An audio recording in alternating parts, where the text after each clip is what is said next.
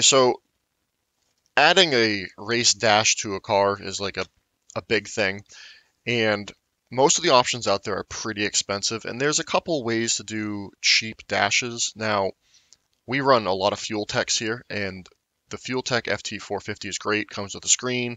The 550 is great, comes with a screen, but the 550 is really expensive. The 550 Lite doesn't come with a screen. So I'm trying to come up with a way to add a screen of a decent size without having to pay as much as you would for a full FT550. And this also can be used to just give you a bigger screen for your Fueltech, because the screens can be considered kind of small, especially if you sit far away from where you have to mount them. So I designed a very simple thing I'm going to show you guys how to do, where you have this run on a tablet, a Windows tablet, when Windows starts, and it does the following. It's going to open FTManager. Then when FTManager opens, it's going to click to make sure it's on it, and it's going to launch the dashboard. This is just a generic dashboard that I came up with as an example. So this would be displayed on your tablet if that's what you're using, or if for some reason you want to mount a whole laptop in your car, go for it. So this is really easy to do. It's going to seem really complicated when I start explaining it, but if you follow along, it's pretty straightforward. These are the steps. That's it. Now, I don't know why I have Python in there twice.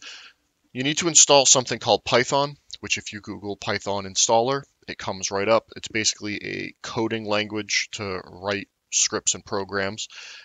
You're going to then install pyautogui, which to do that, you're just going to open Python or open your command command prompt, and you're going to type in pip and then pyautogui. Once that's done, you're then going to do the same thing with the py installer. You then need to install something called auto hotkey, just because we need a feature off of it, which is called Window Spy. You'll see why in a minute. And then obviously you have to have your Fueltech manager installed. So once you do all of that, which all of this takes all of maybe 5 minutes to do, Python being the largest install to do. And if you have any questions about how to do something like this, there's tons and tons of videos out there on how to do it. I already have this installed in this computer, so I'm not going to do it all again. This is just to show you guys the basics on how to do it. So now, when all this is installed, we're going to want to set up our dash in FTManager the way that we want to run it. So I'm going to fire up Fueltech. I already have the dash made, but I'm going to show you guys how to just set one up. Now, you have the default dash down the bottom. This is a little bit of a modified one. And you'll notice right now that it's in just this small thing. Now, if I pop up the dashboard, I'm getting this already, because this is what it looked like when I closed down the program. This is already full screen. So if we go like this, we move it and do this and yada yada. So I'm going to just now not have it full screen. I'm going to have it like this. If you close the software, this is how things will be. So you close this down and it goes away, right? We revert back to this and we close this down. Now, if we open FTManager again, which I wish it would boot up a little faster, but if we open FTManager again and we do Popup Dashboard, we should get exactly what we just had. So we're going to go Popup Dashboard, and we get exactly the same window, everything that we already had, right? So I'm just going to full screen this again, okay? So again, just to show, not trying to beat a dead horse here, just trying to show the example. We're going to close it the way we want it, and then we're going to open it back up and show you. Now, you don't need to configure your dashboard exactly how you want it set up. You just need to get the window where you want it set up. That's the most important part of this. So we're back. All right. Now, with this open, we're going to minimize everything. And we are going to start editing code. The code I'm going to put in the description of this, so you can just copy and paste it. Basically, what we're going to be doing is having the script hijack your mouse and keyboard and make everything work. So when the program is run, it's going to start FTManager. Now, you need to make your directory correct. So your file location for the FTManager.exe. This is our wait 15 seconds. Now, if your tablet is slow or it takes a while to open, you adjust this accordingly. Really only need to change this one value right here. The rest of them are just for reference. Now, something very important is you want to make sure that the program is what is selected. So sometimes what can happen is, you'll launch your program, but say something else pops up or some other application gets in the way. From here on out, our hotkeys that we're trying to use are not going to work. So we're going to verify the program as mouse selected. So we're just going to have it click anywhere on this program to select where you want that to happen.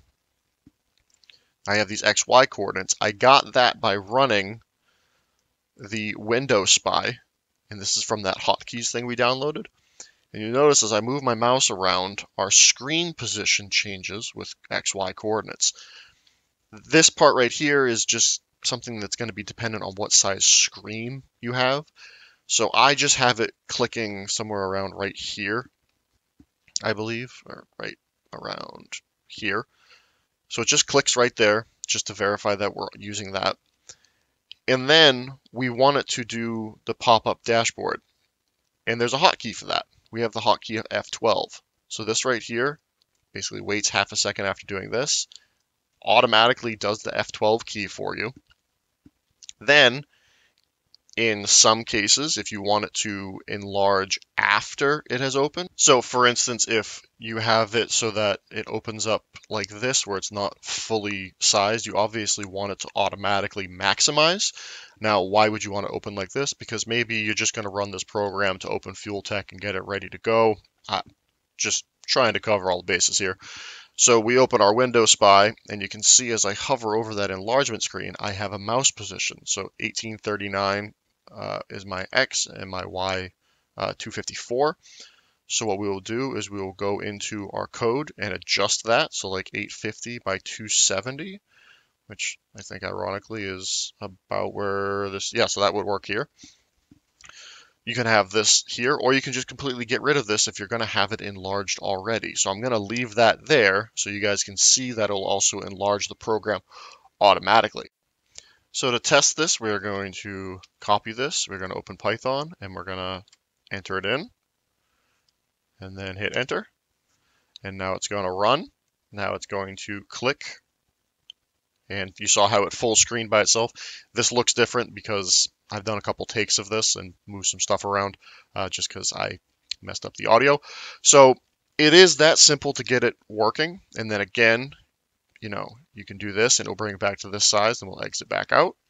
So we know that our code works. Now we need to make it so that we don't have to copy and paste this in and do all that stuff to get it to run, because at the end of the day, we kind of want this to be its own thing, right? So you saw how at the beginning, I was able to click on FT test shortcut and it was able to run. We can make this run automatically when Windows boots up. So what we need to do now is, using the py installer that we put in earlier, we're going to convert this into a usable program. So what we're going to do is we're going to go save as. Now in my Python scripts, we're going to call this FT test 2 and make sure you save it as a py. That's something I forgot to do. Okay, so we have it right here. Now we're going to get the directory information for this. So we're going to right click on it, properties. This is where our location is right here. We're going to copy all that. So this is our script here. We're going to type in cd and then space. We're going to copy this. We're going to go into command prompt. We're going to enter it in. So now we are working there. Now we are going to do the py installer. Now the name of our script is ft-test2. So we're going to paste this, space, ft-test2.py. We're going to run it. It's going to do its thing. Okay, and now it's done. And now under the dist folder, we have our application. So now when we run this application, it should open Fueltech, and it should make that window larger and make the full screen dash. So we're going to run it. Starting FTManager. It's going to click on, it's going to F12, and it's going to enlarge. And we're ready to go. So this software that we wrote, this is software, this is a program, can now be made to run when Windows is opened. You can Google for that, because I don't want it to, to do that on this computer and then forget about it and be confused when I open it. But again, this will work on pretty much any Windows tablet. You can then use it as a dash for a Fueltech. I am working on trying to do this for Haltech next, which should be pretty much the same process. And then I'm going to pick away at doing it for other things. I am working on a GUI so that you don't have to edit code and do all this Python stuff, so that you can just, enter in the information you want and it will do it, but not really there yet. So if you have any questions, feel free to shoot us an email and I can try to help you with it. But again, right now this works specifically for Fueltech. I'm working on Haltech, and I might start working on others as well if people are interested in this. If you're interested in having this done by us, we can remote in and do this on your tablet for you. Just shoot us an email. Our email is on our website, thefastreligion.com.